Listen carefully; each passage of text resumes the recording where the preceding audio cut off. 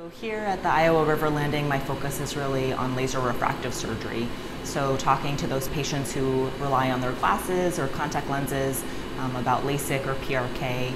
And it's really important that I get to know them as people, what their interests are, what their hobbies are, the things that they hope to do without glasses and contact lenses, making sure that they're a safe and a good candidate for those procedures.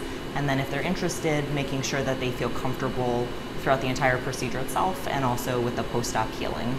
We also manage a wide variety of conditions in the front half of the eye. So that includes dry eye disease, cataracts, keratoconus, Fuchs endothelial dystrophy, corneal infections and scarring, and also ocular surface lesions and tumors.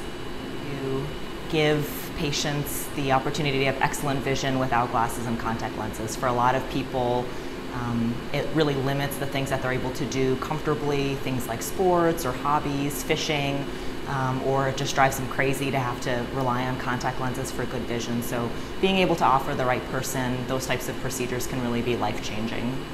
So what I'm most looking forward to about joining the University of Iowa is really just the opportunity to join such a wonderful family of physicians and technicians, researchers, imagers, nurses. All of us work together to make sure that we provide people with the most cutting-edge eye care and give them the best care possible.